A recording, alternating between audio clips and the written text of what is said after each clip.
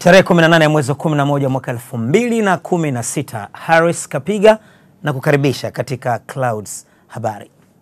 Habari Clouds inakupa dakika 30 za kina zenye tija na zinazozingatia wakati wako kutoka pembe zote za dunia.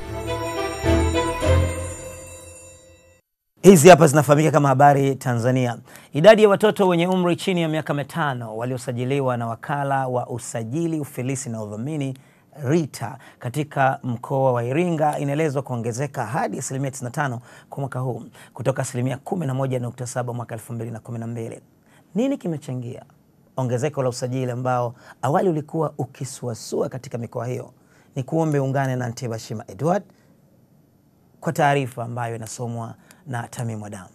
Kuanzia mwaka 2012 kurudi nyuma, tatizo kubwa lilikuwa ni mwamko mdogo wa jamii katika kuhakikisha watoto wenye umri chini ya miaka 5 wanasajiliwa na kupewa vyeti vya kuzaliwa. Tatizo hilo likaulazimu Wakala Usajili Ufilisi na Udhamini kuja na mpango mkakati wa usajili wa kisasa kwa watoto chini ya miaka hiyo. Hatimaye mpango huo unaonekana kuzaa matunda katika kipindi cha miezi 6 ya mwanzo ndani ya mikoa ya Iringa na Njombe, ambako zoezi la kusajili watoto hao limechukua hatamu. Mpango huu ni mpango mzuri ambao umefanikiwa kucapture watoto wengi. Hatusemi wote, lakini asilimia kubwa katika kipindi kifupi mno. Mbali na kuzungumzia zoezi hilo la usajili, kaimu afisa mtendaji huyo wa Rita akataja moja ya changamoto wanayokumbana nayo kwa watoto wanaozaliwa nje ya nchi. Kuna Watanzania ambao wanakuja wanataka watoto wao wasajiliwe kwa sababu huko walikokuwa wanaishi hawakuweza kupewa vyeti vya kuzaliwa au pengine hata vya kifo.